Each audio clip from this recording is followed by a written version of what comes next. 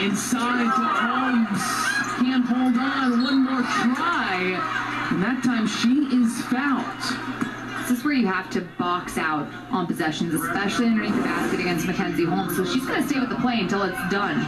But right there, no one goes up.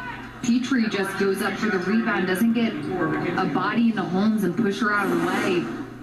So many of these fouls are preventable if teams just box out on the initial shot. I think too, Megan, you feel like you're working hard, you've made this player miss, but the work is not done. It's not done yet. Defense is hard, just in general. No disagreement here. And that's why I look at players like Mackenzie Holmes.